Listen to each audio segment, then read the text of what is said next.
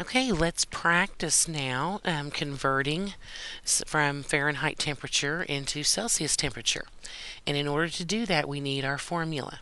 The formula says that Celsius will equal 5/9 times the Fahrenheit temperature minus 32.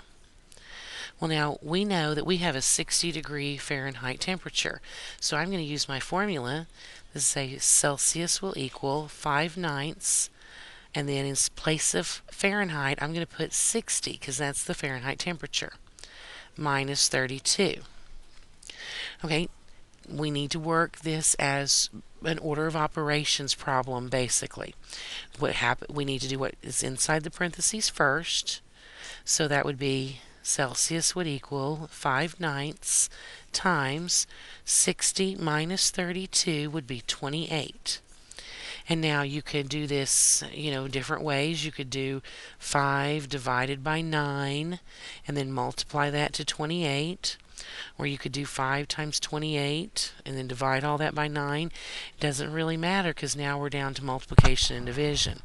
But if you're using a calculator, the easiest way to do it is just to say 5 divided by 9 and then multiply that number to 28, and we should get 15.5 repeating. So if we round this to one decimal place, it would be 15.6 degrees Celsius.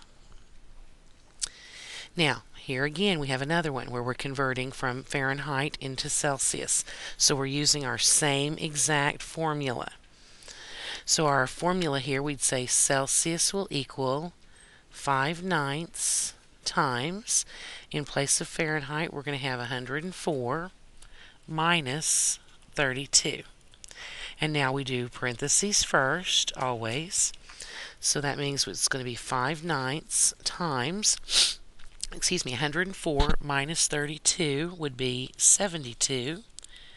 And then taking 5 divided by 9 and multiplying by 72, we should get 40 degrees Celsius.